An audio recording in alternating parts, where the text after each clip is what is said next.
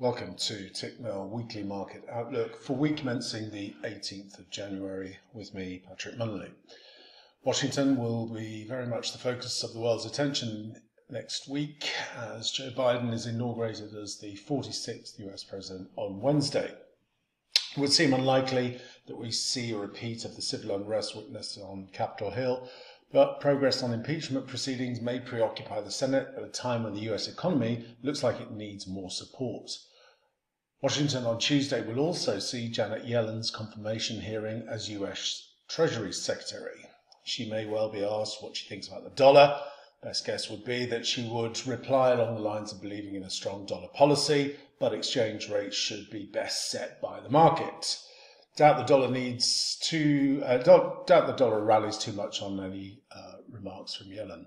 US data for the week ahead will focus on housing, which is doing pretty well, and whether US initial claims show another unwelcome spike. In the background, suspect the dollar bear trend is in a consolidation phase.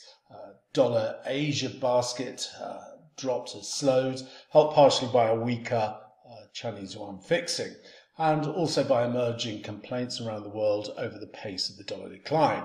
Given flows into emerging markets have been a key driver of this benign dollar decline, China fourth quarter GDP released on Monday will also set the tone, as will any further signs of tighter monetary policy after a small liquidity drain by the People's Bank of China on Friday. So from a technical perspective, the dollar index is in a fourth wave corrected pattern at the moment versus the swing low at the 89.83 area. I'm looking for an equality test now into the 91.50 to 91.80 zone. Watch for bearish reversal patterns, set short positions there, ultimately targeting a move down on this leg to test 87.50 as the primary downside objective. However, if we do take out the 92 level on a closing basis, then we could expect further consolidation higher to potentially test up towards the 93 to 94 zone. However, my base pattern that I'm tracking at the moment is for this correction to complete in the 91.50 to 91.80 area. European policymakers will take centre stage this week, a week which sees meetings of both the ECB, the European Central Bank, and EU leaders. For the ECB, the market expects not much from the December easing measures. However, we would expect President Lagarde to say that the ECB is monitoring the exchange rate carefully, wary of the euro's impact on an already subdued inflation rate. The EU summit on Wednesday looks set to focus on the coordination of the vaccination rollout and also the implementation of the EU Recovery Fund. On the subject of politics, Monday will also see the market review the results of the CDU leadership contest in Germany.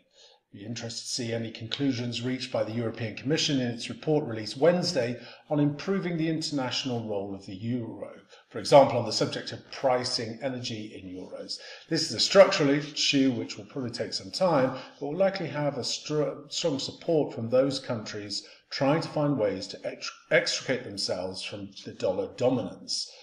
Wrapping up, ongoing Italian political certainty and a steadier dollar could weigh on the euro this week. So from a technical perspective, seen an impulsive decline set in the euro, testing down below 121. As 120.50 supports on an initial test, I'd look for a move back to retest 122 as resistance, then for another leg lower to complete an ABC corrective pattern to test bids down below 120 to 119.50. 119.10 area, watching for bullish reversal patterns there to set long positions, targeting a retest of the price cycle highs, 123.47, on towards 124.50. Sterling has been the best performing G10 currency last week, benefiting from the mix of the market repricing the odds of the Bank of England moving into negative rate territory after Governor Bailey's comments earlier last week, and two, faster rollout of the vaccination in the UK versus other major economies, certainly in the Eurozone and the US.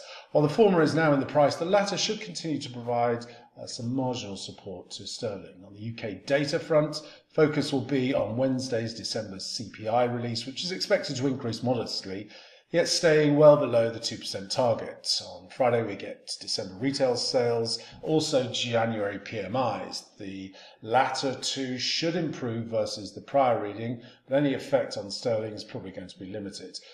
Speech from Governor Bailey on Monday and the BOE chief economist Haldane on Tuesday are unlikely to affect sterling too much, as the market has already adjusted to the probability of negative rates. Has already adjusted the probability of negative rates lower versus last week's speeches. So from a technical perspective, looking for sterling to complete a corrective pattern versus the double top here at 137. I'm looking for a three-wave corrective move lower to ultimately test this ascending trendline support to the 134 area, and from there I would anticipate that bulls look to re-engage to make a challenge on the 138.50 upside objective. Obviously, any breach of or loss of the trendline support would suggest a deeper correction is underway, and we could be looking down to this 132 area first.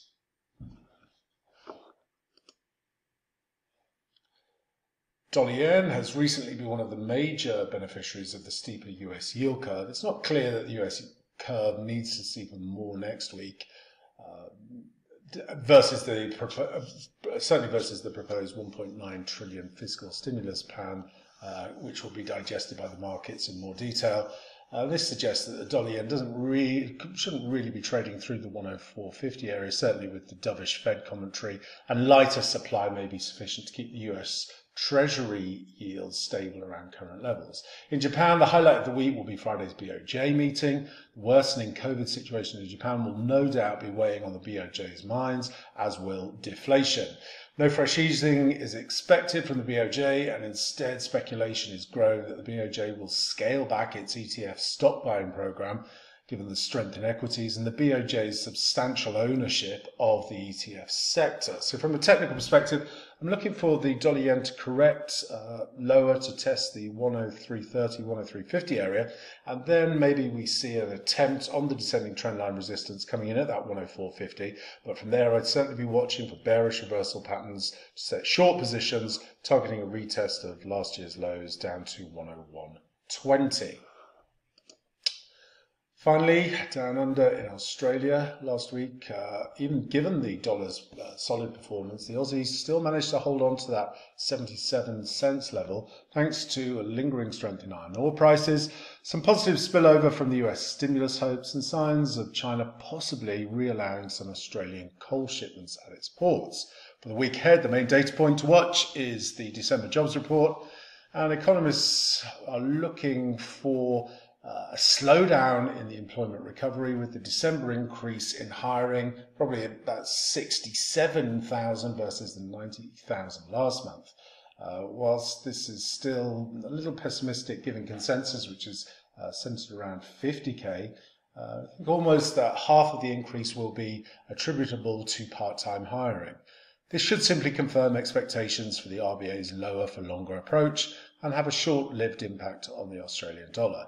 There are the real key drivers data-wise for the Aussie next week. You could expect some potential spillover from China's growth data released early on Monday. So from a technical perspective, the Australian dollar continued to find resistance at the 78 level, and as that level holds its resistance, I'm looking for a move down to test ascending trendline support down through the monthly pivot at 76 to around this 75 area, certainly looking bullish reversal patterns in this zone to set long positions, targeting a move through the 78 and on towards that interim upside objective at the 80 level. As always, traders, Thursday, 1 p.m. UK time, I will be reviewing charts, all the FX majors, indices, commodities, Bitcoin, and taking requests as well. So join me at 1 p.m. on Thursday if you can. And that concludes the weekly market outlook for week commencing January the 18th. Thanks very much and hope this helps.